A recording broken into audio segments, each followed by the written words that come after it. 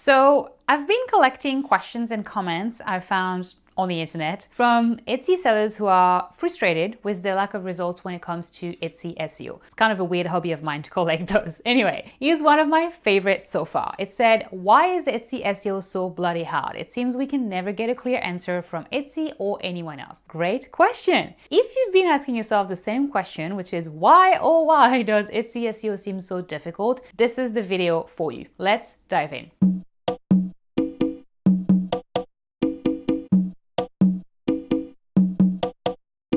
Bonjour, my name is Deb and I'm the founder of TIZZIT.co, a membership community for makers and handmade shop owners just like your fabulous self. You can learn more about our community, TIZZIT HQ, via the link below this video. But for now, let's jump straight into today's conversation. Why is Etsy SEO so hard? I love this question. There is so much to unpack. To start, why is Etsy never telling us exactly how things work? Well, I'd first argue that out of the many platforms out there, Etsy does put a lot of effort into telling us as much as they possibly can about how their platform and algorithm work. Key phrase, as much as they possibly can. They will never spill all the beans because the moment they share exactly how the algorithm works, many sellers would do their absolute best to game the system and skew the result in their favor to, always appear on page one. So we know enough, like the 7 criteria that come into your rank, for example, but not quite the full story, like how much each of these criteria weighs overall. Okay, the next thing is, why is all the advice out there never straightforward? Put simply, because although around 80% of what impacts the performance in search results on Etsy can be thought and explained in a way that applies to every shop and every listing, the remaining 20% is much more nuanced and will vary for each listing and each shop. This is why when someone asks, for example, is it okay if I repeat this keyword, or should I focus on high volume of search or high click-through rate? The answer will always be, it depends. Etsy SEO requires you to look at different elements in context so you can make the best decision for every individual listing and situation. 80% of Etsy SEO is easy copy-paste formula done next, and 20% is critical thinking, and that's the bit that can feel hard. Let me give you 2 examples of what this means. The first is about repeating keywords. You might know that repeating keywords unnecessarily between your tags and titles or in your title is not super helpful because it often sounds and is keyword stuffed, and it is a missed opportunity to use a synonym or a different keyword instead, and to have more keyword variety for broader reach and better chances of being found by more people. In short, instead of using, for example, small notebook and blue notebook, why not say small notebook and blue journal, giving you a chance to be found for the keywords journal and notebook instead of repeating notebook twice. But there are definitely some cases where instead of going for variety, you might decide to go for a repetition instead. For example, in some cases, it might make more sense to exact match a keyword multiple times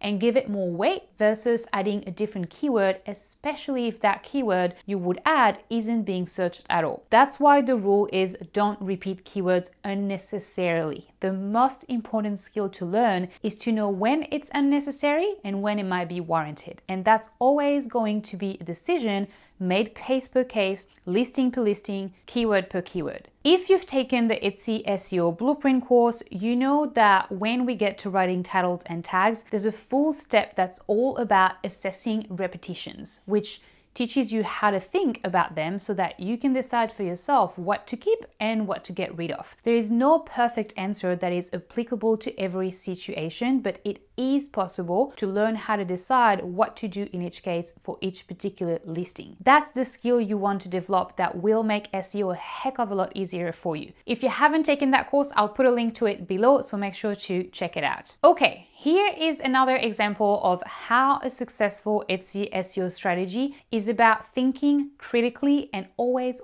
looking at things in context. One keyword alone doesn't make a successful SEO strategy. And these days, as you probably know, finding a keyword that's got, high searches, low competition, high engagement, high click-through rate, high amount of clicks, and is also being searched for consistently across the year is just super rare.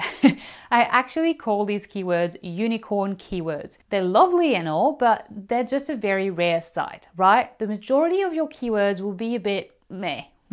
Some will have a good search volume, but not such a great engagement. Others will have low competition, but not a lot of people searching for them. Some will have a low amount of search, but really decent engagement and be consistently searched for through the year. And some will be quite long tail, while others will be pretty broad. It's going to be a mixed bag. This is why when you create your keyword strategy, you need to be able to take a look at things in context. The idea is that your keywords work together at the listing level to complement each other. One keyword weakness is another keyword strength, and overall, they play well together so that you have a healthy keyword mix at the listing level. And taking this one step higher from the listing level to the shop level, you need to look at how each listing keyword strategy works with your other listings at the shop level to form a comprehensive strategy and cover all your bases. This is another important step we teach you in the Etsy SEO Blueprint course. You can't stay too focused on an individual listing or an individual keyword. You have to learn to think and look at things in context. So where does that leave you? To be successful with Etsy SEO, you need to understand how to think about Etsy SEO the right way. You need to understand the thought process behind the decisions you'll need to make. I'm sure you've heard this before. Catch a man a fish and he will eat for a night. Teach a man to fish and he will eat forever. If you want to learn how to fish,